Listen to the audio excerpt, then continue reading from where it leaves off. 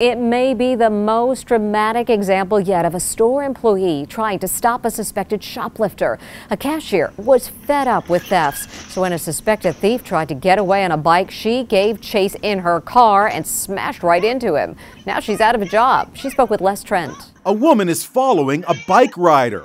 Watch what happens next. She plows right into him. Then she gets out and a profanity-laced exchange begins, with both hurling insults at each other. Shut up.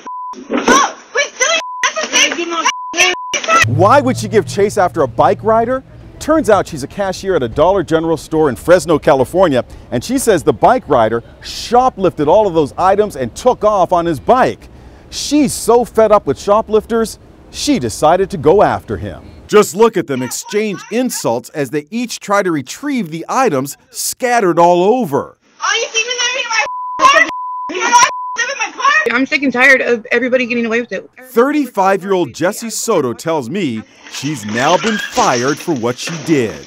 There's some who would say that what you were doing was taking the law into your own hands, and it could have been dangerous. You could have run him over and killed him.